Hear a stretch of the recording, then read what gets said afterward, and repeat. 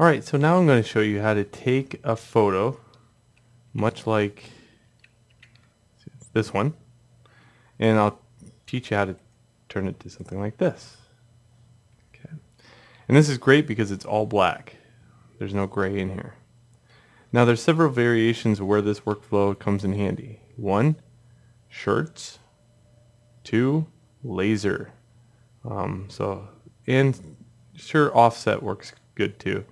But mainly when you do have to have something burned on a piece of wood, this is a great method of doing it. And when screen printing comes along, great method.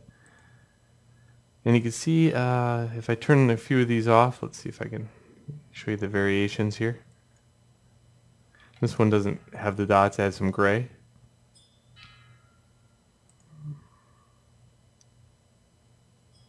Here's more of a line art look. See how detailed that is? All from that photo.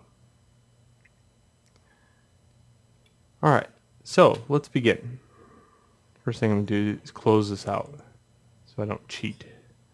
Now, my belief of a workflow is like this. A workflow is something that can be duplicated across many different photos. But in this case, the only thing that goes across different photos has to be a common law, a very light background, and hardly any spectral highlights. You see on her, the actual light is very even. There's no highlights anywhere. It does help if they have light colored clothing, but it's not a requirement. So find a picture, and you should be able to zoom in on the picture, and it has very high resolution. So nothing off the internet that's real low res is going to work. So once you find that, and if you're in my class, I usually take pictures of you, and you're going to be editing your own picture, trying to develop you as a t-shirt ready or you as a line art, just for the understanding of the workflow. So I'm going to save this and we'll begin. Alright, so we start by opening up this file.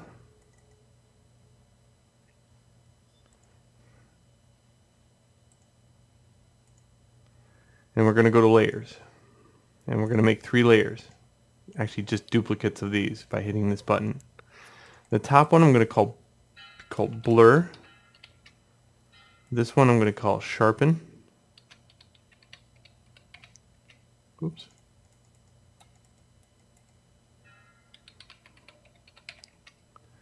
And this one I'm going to call original. Now I warn you, at some time you're going to feel lost because there's a lot of layers here that you have to kind of manage, but I'm going to try to explain it along the way on what I'm looking at. That way, again, as a workflow, it works. Oops. Okay. I'm going to zoom in on the face, and I'm just going to go like this. Filter, blur, Gaussian blur. And I'm going to choose 5 here and hit OK. Okay, so I'm going to hit Control F. Control F is to repeat the last action. There we go. That's the amount of blur I want. Okay, next. I'm going to go into Filter, and then I'm going to go Edge Detect and go Edge. And you can see these wild, crazy colors. So the reason it's doing that is I need to desaturate the image, the blur one.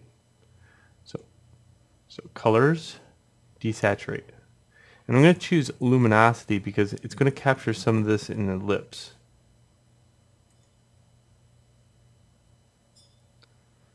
Okay, now let's go Filter, Edge Detect, Edge.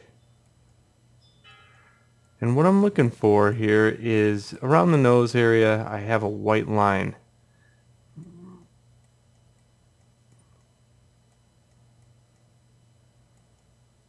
Doesn't matter too much about the teeth. In the eyes, you see how this is a real thick line? I might want to tone this down. Something like that, maybe.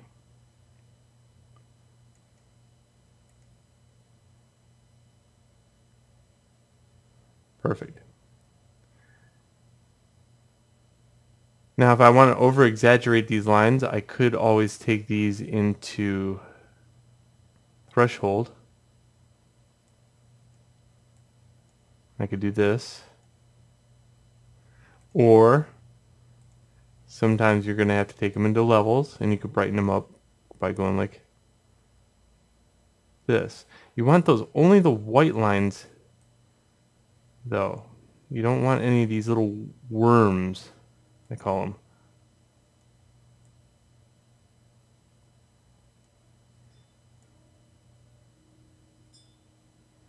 See, that's rich and dark, and then everything else has got bright whites, but there's no little worms crawling around. All right, hit OK. Now let's take this and use it as a divide. So the reason it's got color right now is why? Well, the bottom one has color. This one, the sharpen. The sharpen we're going to use here in a little bit, but I have this original. I'm going to make a duplicate of it again, and we're going to call this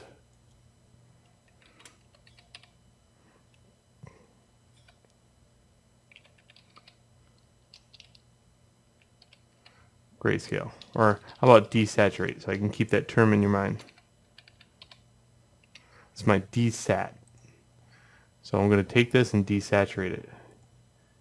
Colors, desaturate, again, luminosity.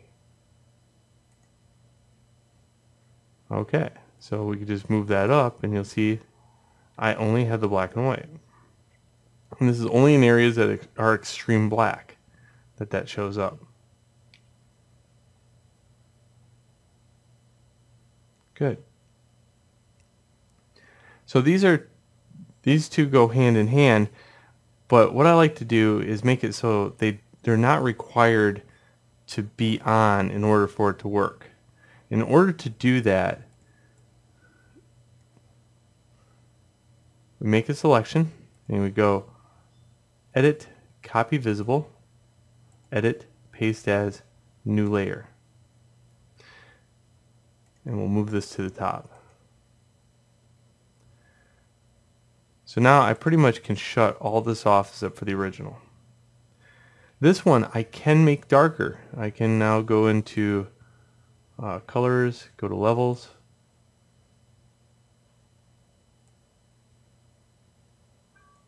And sometimes you'll be able to pull out more detail in the drawing. That's what I want right there.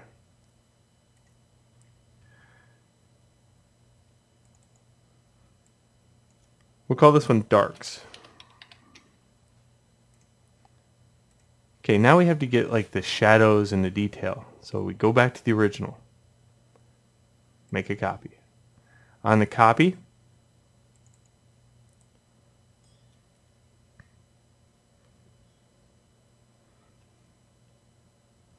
call this super sharp.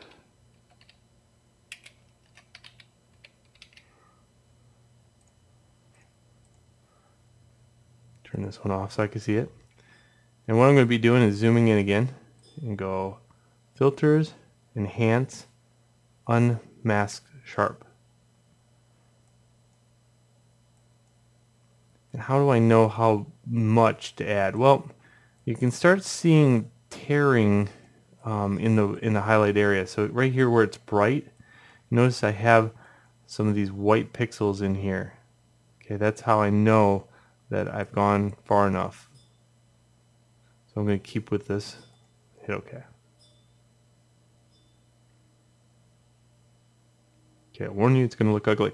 But it almost looks like one of those pictures back in, oh shoot, the guy that did the post, Saturday Evening Post, which is, it'll come to me. I just got to stop thinking about it and it'll come to me. Or, yeah, there's probably 1,000 people commenting on it. I will find it, so you don't have to do that. So here you take this and you go to desaturate. turns out pretty nice.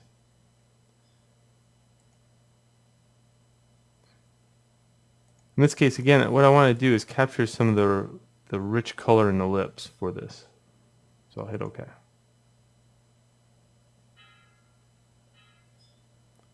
Okay, next I'll take this and I'll copy it.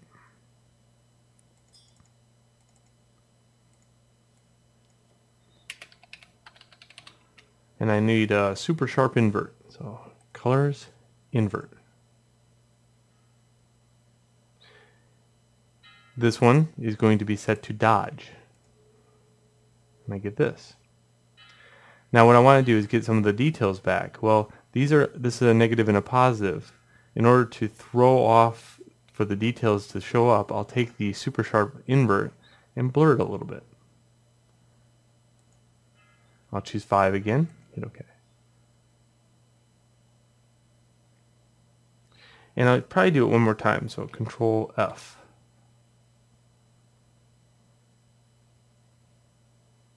I like that. It looks nice. So again, we'll copy visible and edit paste as new layer. What I'm going to do is just move this up.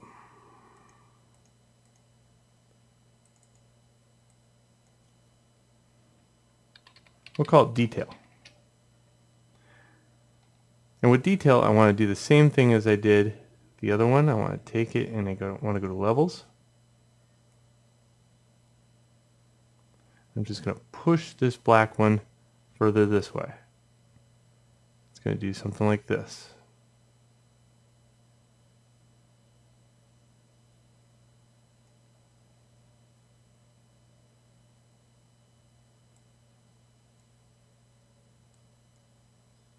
Hit OK.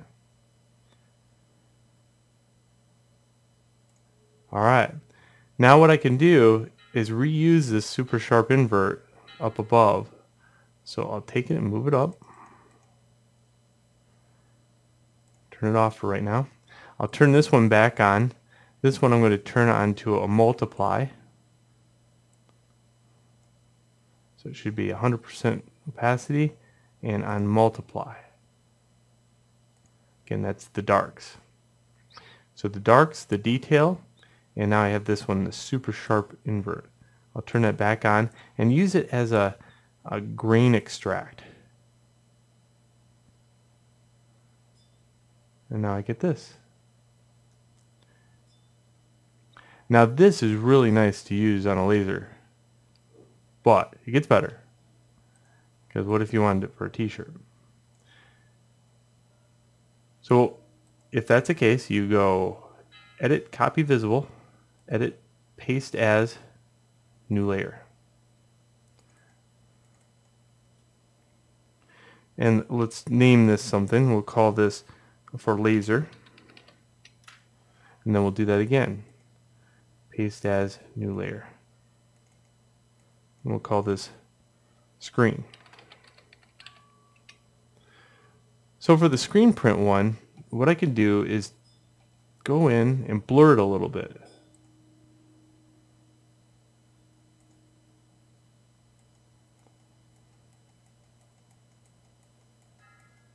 And sometimes this is hard to find.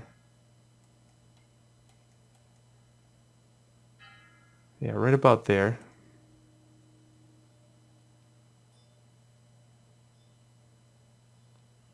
I might have to do it again, but I'm going to try it.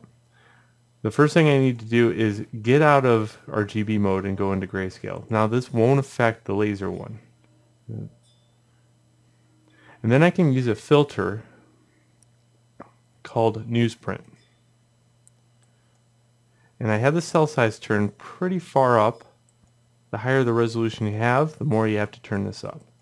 I have it set to 10, so if I look at the eye, I have about this size of dot structure.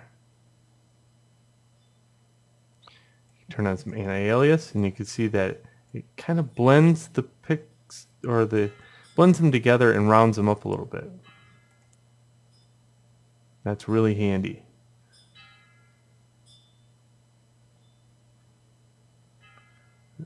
There we go. So that's screen print friendly, portrait, laser friendly. And I'm sure if you uncheck and play around with this a little bit, you'll be surprised on how many other happy accidents you can have. Because really, and we have time, what I want to do is switch back to RGB for a second.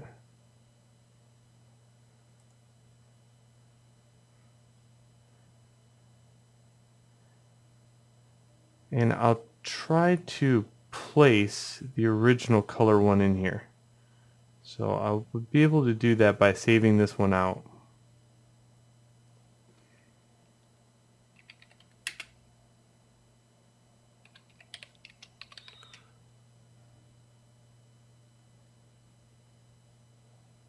And then opening up the original dub.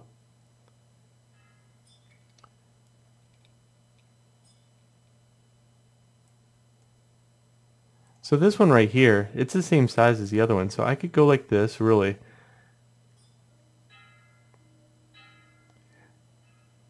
I can go many a different way. The first thing I'll show you is posterize. So let's lower the structure of posterize down. And see how the colors aren't as good as it was before, because I had run this actual structure over here called enhance unsharpen mask, and it's still set to where I liked it before. Okay, so I like this look, I just don't like the highlights, so I'll blur, Gaussian blur.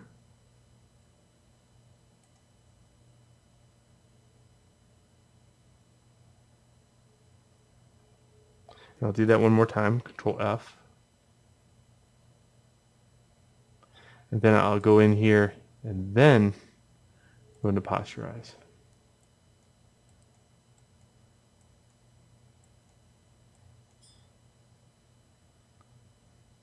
So it gives me some low res color. And I'll hit OK. Edit, copy visible. Edit, paste. And what I can do with this one is I can mess around with the structure on the top with the wheel mouse, and you'll find that I can change the whole look of this. Some good, some bad. But like that, that's awesome.